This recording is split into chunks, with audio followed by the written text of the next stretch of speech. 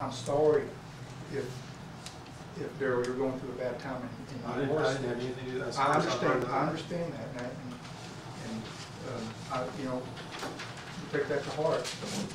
But it comes back to my motion.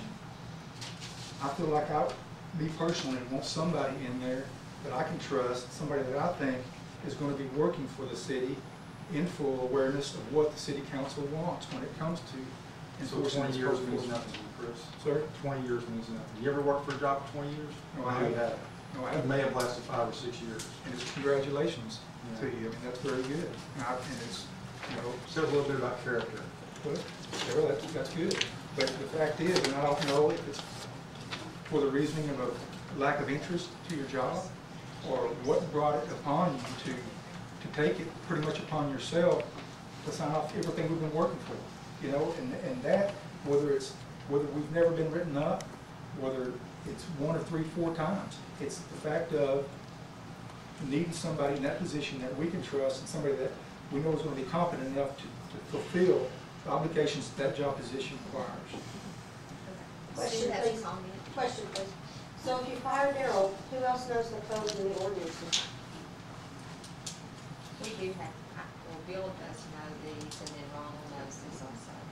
So they're all, I want to say certified to handle all the ordinances and everything? Until that position was replaced.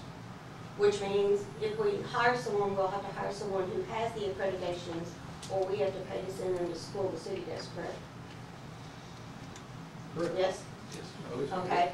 And if Ronald knows all the codes and the ordinances, then how come he didn't step up and correct Darrell since he's his boss? Darrell has his own job.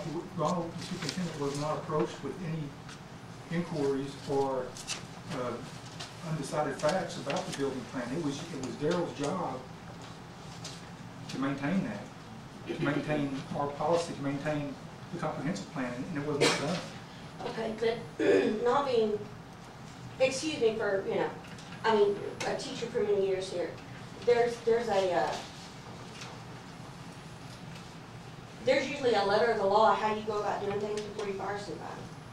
And to me, what I don't understand, the letter, I don't know who, but whoever wrote the letter said he hadn't been written up or anything. So I guess my question is, how can we just out and out fire somebody when you've never bothered to reprimand them, writing them up, and build a case that you have, look, I have this to stand on, we have the right to fire you. Do you understand what I'm saying? You know, it's a fact of what the fence is. It's a fact of to be over anything. I mean, I'm sure there's teachers in your school that may have been fired for and never been written up. No, the law doesn't allow for that. You have to be written up. The law does allow for this. And so, I'll contact TML, which is our Texas Municipal League, and it can be justified without ever being written up. Justified by just? By the city council. By the city council. So everybody has to agree. If we took a vote, 3/4 of us would have to agree. Yes.